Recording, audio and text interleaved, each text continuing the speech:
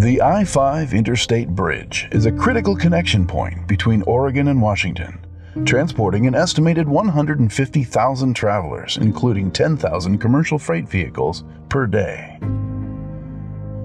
Aging lift span components on this historic 103-year-old bridge required replacement to maintain the flow of essential Columbia River marine traffic below.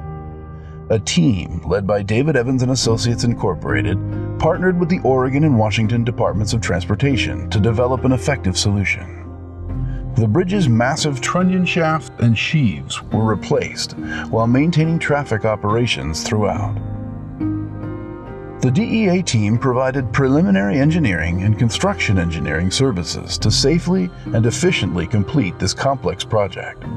Highly coordinated communication strategies and an effective zipper barrier traffic control method managed high volumes of traffic during peak travel times. Successful completion was achieved through collaboration and creative problem solving from the entire team.